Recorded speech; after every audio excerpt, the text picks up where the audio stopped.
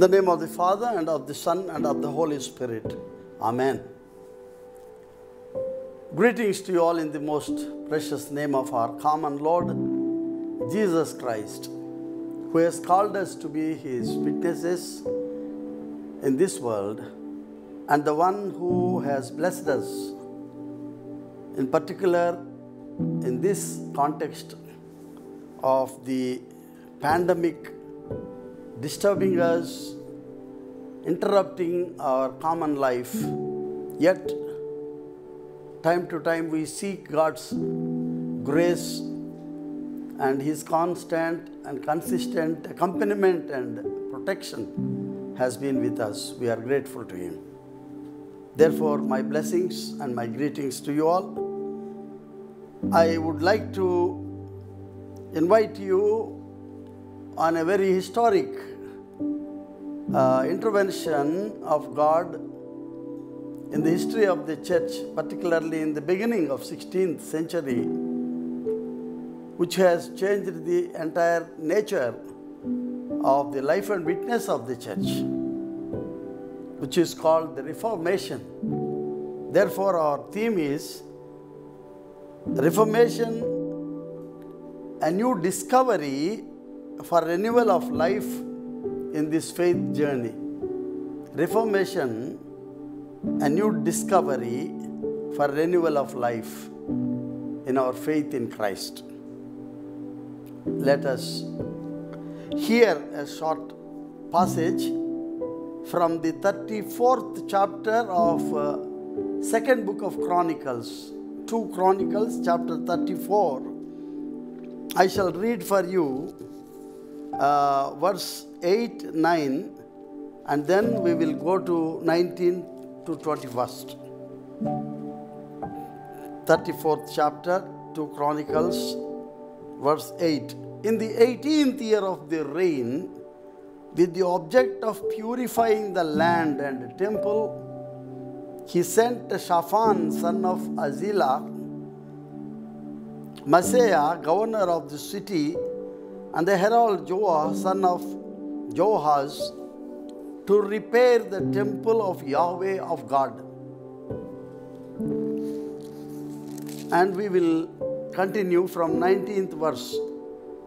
On hearing the contents of the law, the king tore his garments and gave the following orders to Hilkiah, Ahikam, son of Shaphan, Abdon, son of Micah, Shaphan, the secretary, and Asaiah, the king's minister. Go and consult Yahweh on behalf of me and those left in Israel and Judah about the contents of the book that has been found.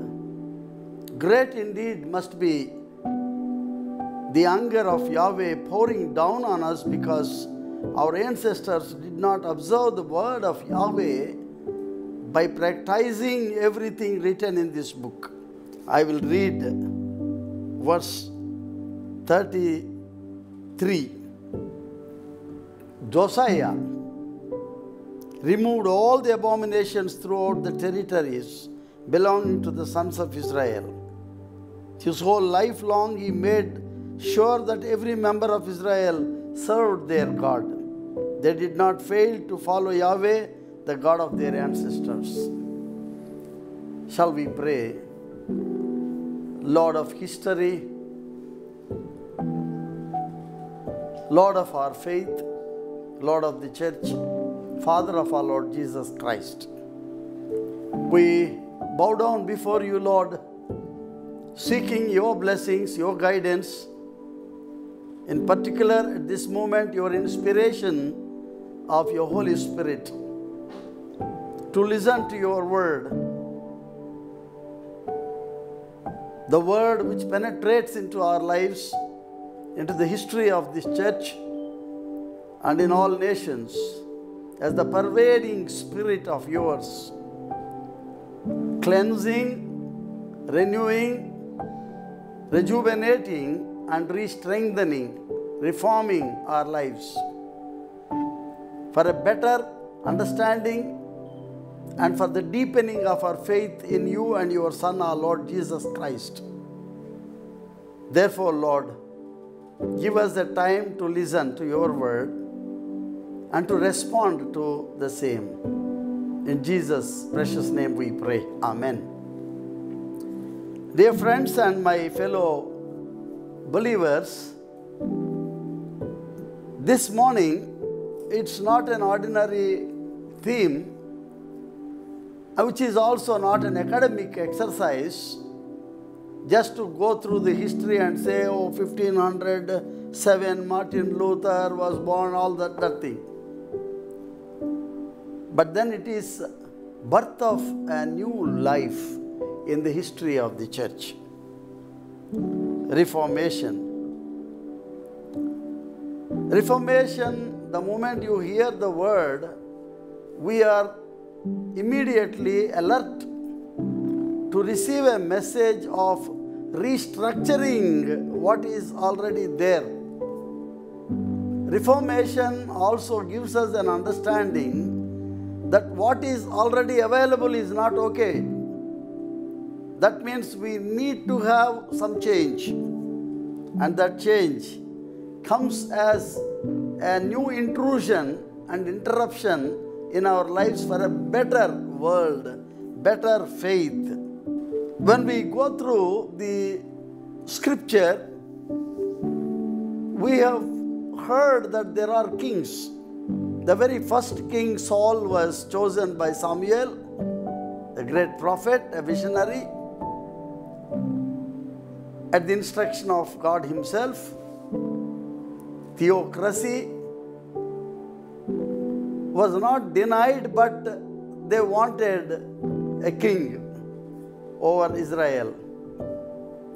Towards the end of his career, when Samuel was very much settled, he became so self-centered, ego-centered, sometimes full of anger, very cautious of his, surroundings, suspicious. And then finally, he was fallen from that faith with which he started to worship Yahweh. Followed by King David, who comes into the history with an utter humility. But when he became so ripe, having brought the kingdoms together, north and south, made it a very big empire. With all his limitations, he exercised his faith. But God did not allow him to build the temple. It was his son Solomon whom God chosen and bestowed upon him tremendous wisdom with which he became so popular in the then known world. But unfortunately, again towards the end of his career, the faith in Israel, the faith in Yahweh was diluted. A lot of paganism has found place in the religion. Again, as some kings followed in the line, until such time King Josiah came to rule, which is not out of place to mention that at the 8th year of his life he became king. Reminds us that of King Emperor Akbar came on 9th year he became the king in India, the Mughal Empire. Quite possibly Josiah became, but then his associates were so wise and his lieutenants so powerful to strengthen him. And it was on 18th year, quite possibly listening to the good advice of his associates, he initiated to renovate the temple. Chapter 34 of 2 Chronicles, verse 9, says, he took a kind of effort to repair the temple of Yahweh, his God. And then while doing it, there was a book of covenant found there in the temple. The book of the law discovered. And that was handed over to the king. And the king found out the covenant mentioned in the book, which calls for attention of the people and which also condemns the interruption of the ongoing practices of the religious ceremonies. And therefore the king tore his clothes. He became so angered and then asked his people to follow certain norms which are called the reforms of Josiah.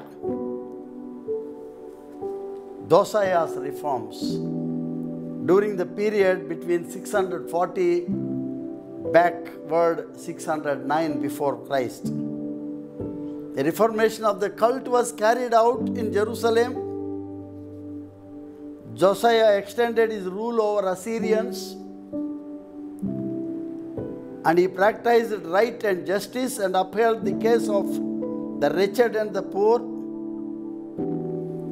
which chapter is almost a duplication from the second book of Kings, chapter 23. Because in both places it is only a mentioning or recording of the history of the kings of Israel. And there are reforms which were helpful for the strengthening and purifying the life of Israel. Interestingly, when we observe, you cannot separate the two phases or two kinds of facets in the life of Israel. The religious and the secular cannot be separated, both are same. The national life of Israel is nothing but the religious life of Israel and vice versa. The first reform that Josiah brought was to revive or restoration of the old Sinai tradition. What was Sinai tradition? And there was only one temple in the entire nation. The centralization of the cult in Jerusalem. And then there are already some pagan idols found in the temple. That means they also found a place as sub-gods within the temple, which was not mentioned in the holy book or the book of the law or the covenant. And the second reform is to order to remove all the pagan idols from the temple. The idols of Baal and Asherah and others, and ordered to burn these idols, and not even the dust also cannot enter into Israel, but it has to be thrown out beyond Bethel. The third reform is to destroy rural sanctuaries and fertility gods. No other god for that matter, it is final. There should be only one God, Lord Yahweh, and the central worship in Jerusalem. And the fifth reform is the Passover was interrupted from the time of Judges, and he says we have to continue the celebration of Passover because that is very crucial in the life of Israel. Without that Passover, there is no identity of Israel and there was no nation. It is only with Passover they have entered into this promised land. And therefore, this practice of Passover should continue as prescribed in the book of the covenant. And the covenant, sixth one, reformation, the covenant was renewed by the process of purifying the entire land of Israel. It's not only their lives, their temple, but also the whole land, because as I told you, it is inseparable. Temple means land, nation. Nation means temple. And exactly in this context, you discover this word reformation. Josiah's reforms found within the framework of the Reformation in Israel. Of course, such practices, that events occurred again and again in the history of Israel. But Josiah's reforms rejuvenated the life in Israel.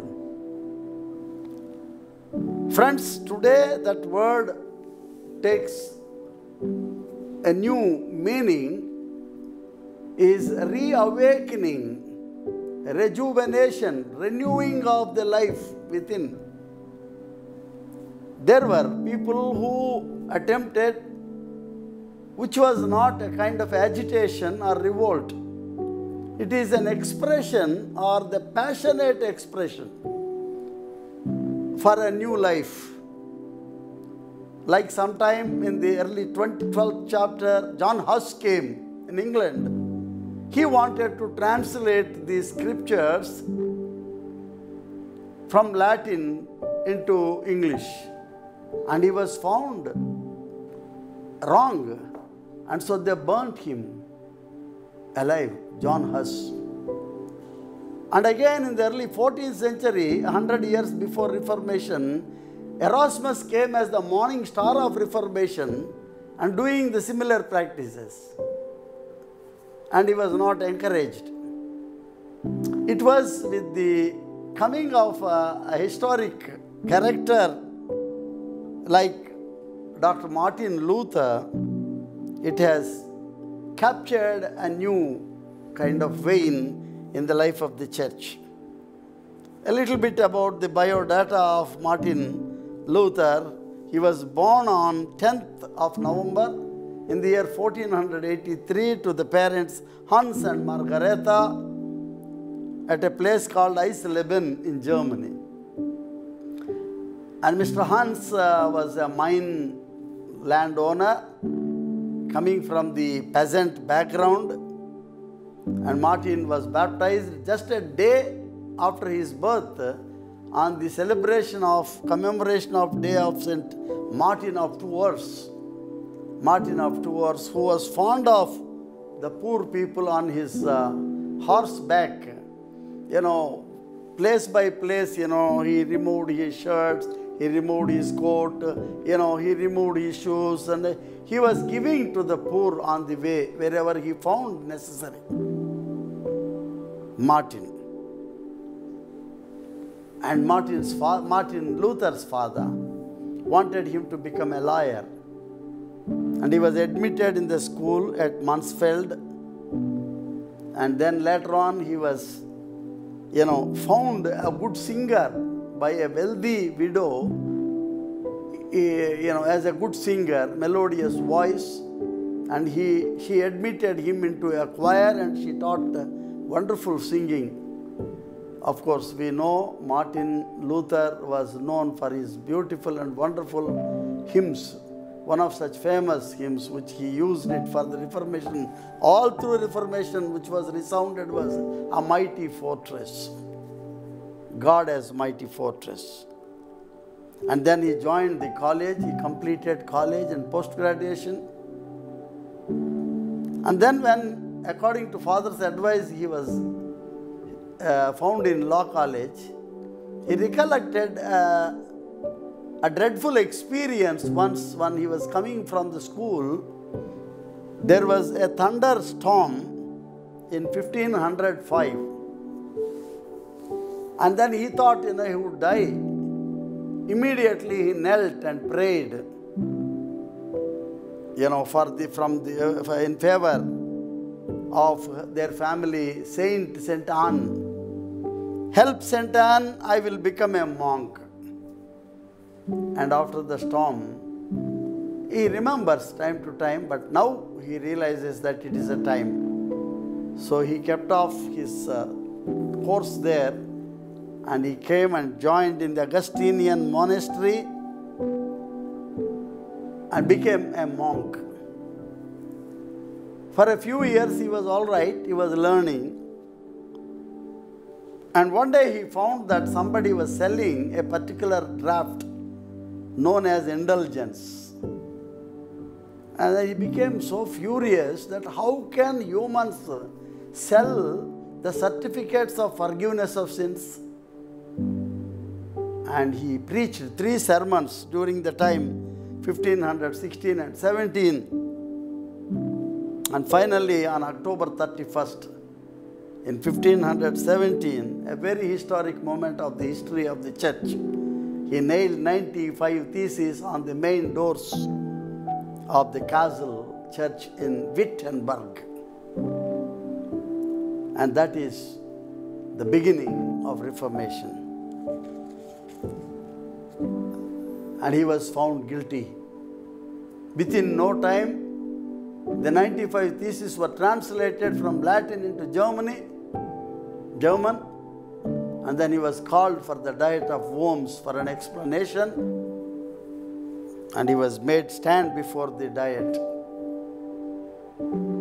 A beautiful and a very historic circular stone wherein it is written, and when he was brought to Diet of Worms, the statement which he made is inscribed there on the stone even today.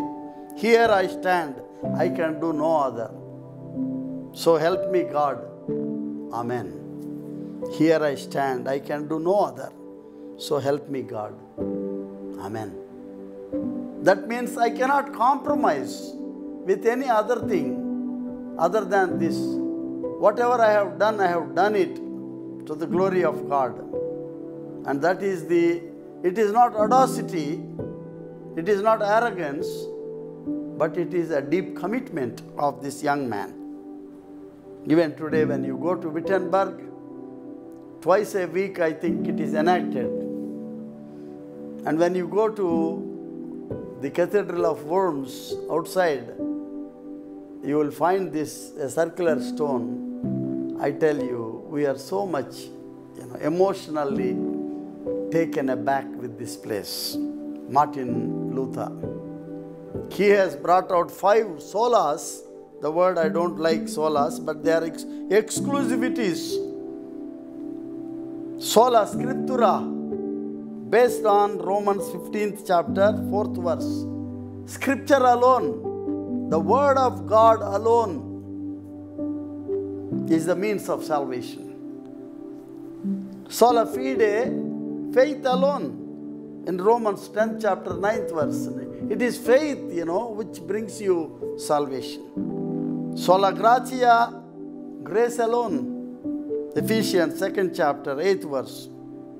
And the 2nd epistle to Corinthians, 5th chapter, 21st verse. Sola Christus. Solus Christus is Colossians 1st chapter, 15th verse. Christ alone is the head of the entire creation. Soli Deo Gloria, to the glory of God alone. In Revelation 4th chapter, you will find that the entire creation, it praises the glory of God and no one else except the Creator God. No one else. No human being to receive any glory. Sola Scriptura, sola fide, sola gratia, sole Christus, and soli Deo Gloria.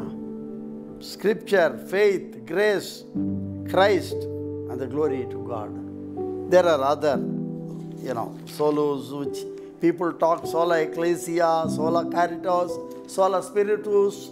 But then, friends, it is in this context, we need to look at the whole Reformation. I would like to quickly give a few observations. My first observation is from the Reformation. Reformation and renewal of life. What does Reformation speak to us? In Psalm 85, verse 6, it is read, "Will you not revive us again, O Lord?"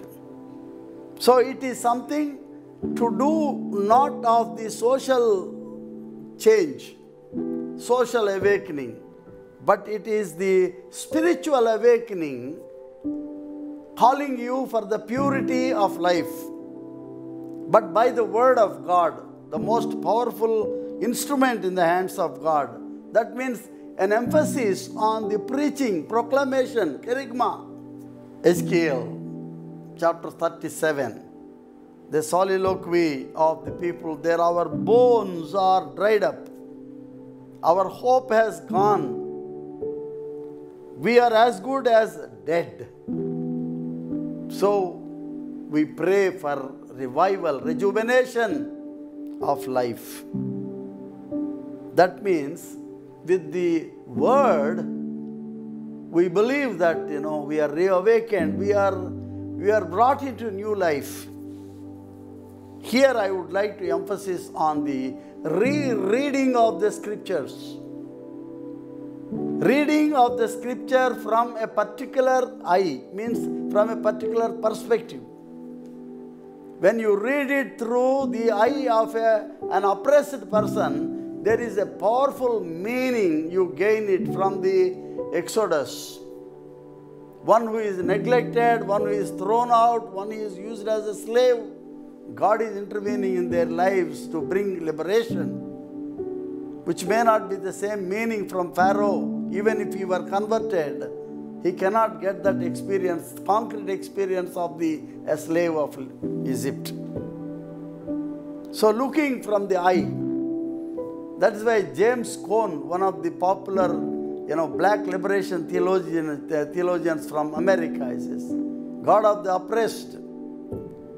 So you go through the scripture, a reading of the scripture from the eye of a black who is suppressed in North America. Quite possibly in India, maybe a Dalit would like to look into a new perspective, rereading of the scripture. Ultimately, it is the scripture which comes alive to speak to us for a rejuvenation and revival of life. That is reformation. My second observation is rethinking Christianity for a very personal life experience in Jesus. This should not become an objective reading, but it should become a subjective experience, a concrete experience. That is why Albert Schweitzer, all of a sudden he gave a shock in the history of the church by his book, The Historic Jesus. And Bultmann says demythologization, all the stories, fables around his birth should be removed. You only see the crux, the crucifixion, which gives salvation. Even Jürgen Moltmann gave a gift in the book Crucified Christ. He has brought the whole history of salvation into the experience of the crucifixion of Jesus. There was an urge for the discovery of the authentic human face of God. Bishop J.A.T. Robinson, an Anglican bishop, who speaks about the authentic human face, the human face of God. Discovery of the lost humanity after Adam in Jesus. Jesus as fulfillment of the living God. It is in this manner, by Reformation, church must reflect for a constant renewal in the life of the community. That is why even in India, our first generation Christians 100 years ago, 200 years ago, like P.D. Devanandan, G.V. Job, Chanchaya, Chakaraya, great legal experts, Bishop Eja Appaswamy, Nehemiah Gore, Brahma Bandhav, great line of people like Pandita Ramabai, Sadhu Sundar Singh, to the extent of the revival speakers and the men of prayer like Brother Bhakta Singh and all those people. What do they speak? They speak about the concrete experience from the life of human Jesus, a very personal experience. A reformation does not come from the book, from academic exercise, but it is a personal experience of Jesus. My third observation is a call. Reformation is a call for renewal of covenant. The covenant was there, but it has to be renewed time to time, generation to generation. It is not for the one particular generation, but it has to be renewed. It has to be received and experienced, re-experienced by the people of every generation. Jeremiah chapter 31 speaks about, I will make a new covenant with the house of Israel, even house of Judah, house of the church in India or in Africa. Here I use the word theosis, which means, transformed into the likeness of God Himself, making divine, or drawn towards the union with God. A continued journey with the resurrected Lord. Reformation. We don't speak only of the 16th century, but it is a continued process. Reformation is not a static, a dead point of 1528 or 36, etc. It is dynamic. It's an ongoing experience. A Vishwasa Yatra, in the second epistle to Corinthians, 3rd chapter, 15th verse, Paul speaks about the unveiling, or the veil has to be removed. What is it called? You are brought out to show your naked face. Reformation is not to hide anything. The truth has to come out. Why are you hindering the word? Why are you covering the word? And that has to be read by each one. The word has to be understood by all. It is no more a mystery, because God Himself came into this world as incarnated Lord to be available to all humans. Jesus Christ is Lord of all. That is the truth coming out. What is it called? The epiktasis means it is simply experiencing the kingdom of God. In Pauline language, it is the new creation experience. Friends, my fourth observation is Reformation as a new creation. Revelation 21st chapter, verse 4 and 5, it says, "Now I am making the whole of creation new." Again, Pauline word, the new creation experience. It is the celebration of new life experience. Friends, I was invited to Germany. I understand about 500 persons from around the world were invited. A humble being like me also found a place in the 500 people to go and preach or present a message somewhere in that country where, we join the, commemoration of the 500-year celebration. I was fortunate to be there. 500 years and plus celebration of Reformation of the church is hoped to give strength to cast out and trample the evils and decisive forces in and around our communities towards building the borderless community. A community that doesn't have walls around. You don't find any fence. One world, Christ's world. It is the same kingdom that Jesus assured us and proclaimed as one world of hope in Christ. Community without walls.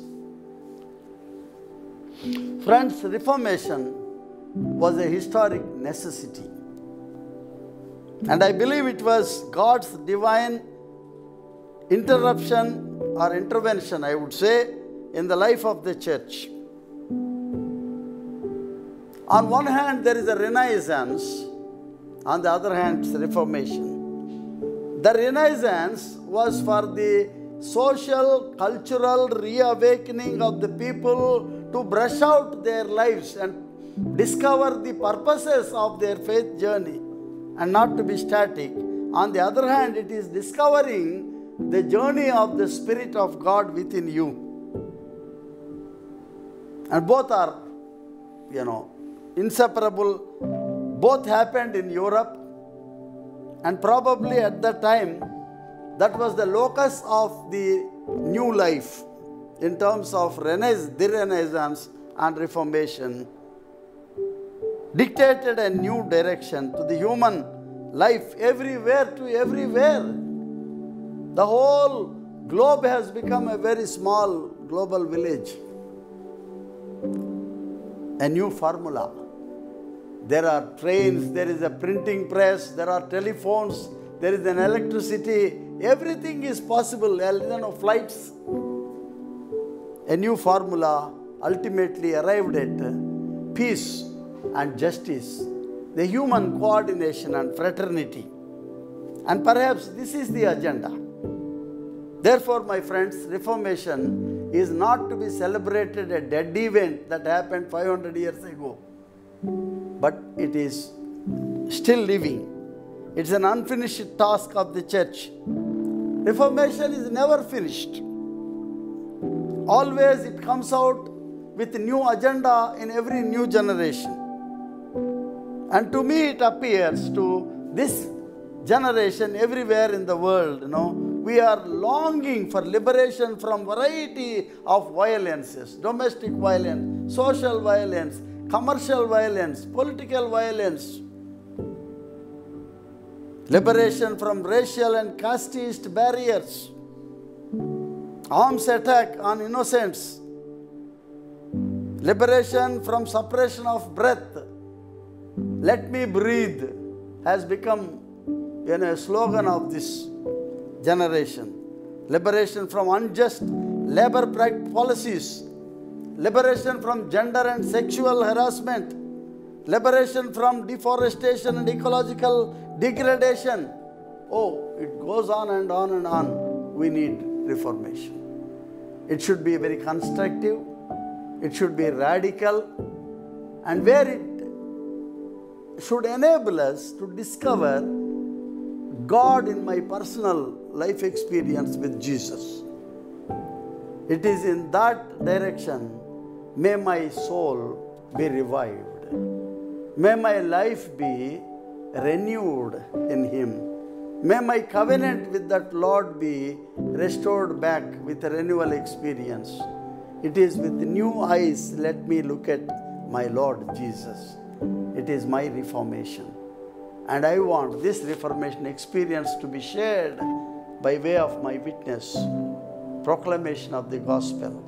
It is that reformation which should be found everywhere in the life of the church in our present generation. Therefore, we pray to God to continue to, inspire the leaders, inspire the believers in the church to be revived, to be rejuvenated, and to be reformed. Shall we pray? Lord, our loving Heavenly Father, you have sent your Son, our Lord Jesus Christ, into this world. By way of incarnation, the very Word which was the channel of creation, which has the power to create and recreate, and which has created a new experience in my own life, which continues to revive. The history speaks about the Ecclesia Semper Reformanda, the Latin word which simply means having been reformed is still to be reformed. I am not satisfied with 500 years back an event which was achieved by Reformation through your son Martin Luther. But then we need more Martins in the life of the church. Every generation we need. A Reformation in America, another Martin Luther King Jr. A Reformation probably is possible through Billy Graham. A Reformation is possible through somebody else in every generation. In our own country, Sadhu Sundar Singh Ji. And there are great lyricists like Krishna Pillai, Purushottam Chowdhury, Pulipaka Jagannatham, and great lyricists like Narayana Vaman Tilak. What did they do? All of them have revived us for a reformation in the church, brushing out our lives, shedding the dirt out towards purifying and cleansing our lives. Lord, it is possible only by your word. And may that dynamic word which was incarnated through Jesus is found in our own lives, in our own hearts, in the very cave of our heart, in order that we are transformed and it is not enough. We would like to see the transformation in and around our communities, wherein we find a borderless community. Community, we have to see that beyond our community, still this, a new life continues to journey because of your word. In Jesus' name we pray. Amen. May the grace of our Lord Jesus Christ, love of God, and the fellowship of the Holy Spirit be with you and remain with you always. Amen.